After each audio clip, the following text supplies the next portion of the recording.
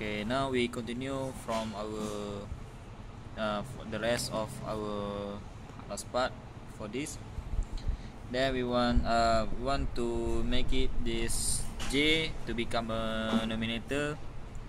Then we will multiply with negative j over negative j.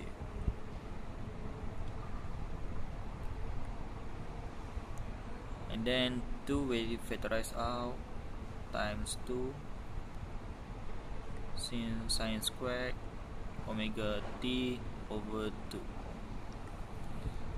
Then 2 times 2 is 4 negative j times negative is j, so 4j a over negative j times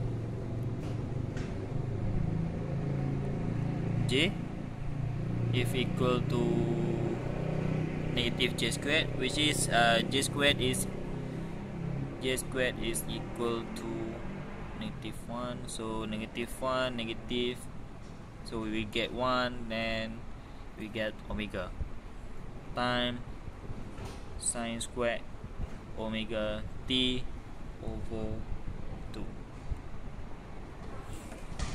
Then we split this, we get a 4ja over omega. We split the sine squared, which is we got sine omega t over 2 times sine omega t over 2. So after this we need to convert from the formula sine s, we need to convert it to sine c s, which is we need to sine s over s, then we will get sine c s. So for this case, sine omega t over 2 over omega t over 2. Then to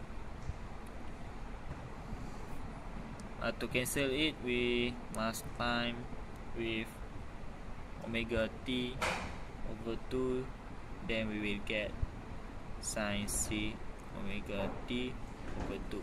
Then for this equation we will continue with 4j a over omega. Then for the first sine, omega t over 2 sine omega t over 2 over omega t over 2 times omega t over 2, and times for the second sine omega t over 2 sine omega t over 2 over omega t over 2 times omega t over 2. Then 2 times 2 is 4, 4 can cancel,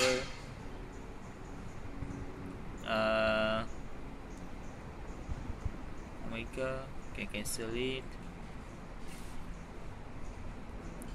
then j a omega t times t is 30 squared, so we got j omega a t squared,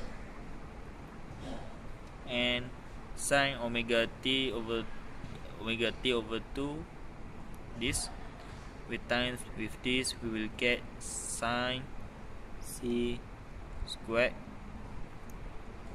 omega t over 2. So this is the final answer for our questions. Hopes it can help you. Thank you.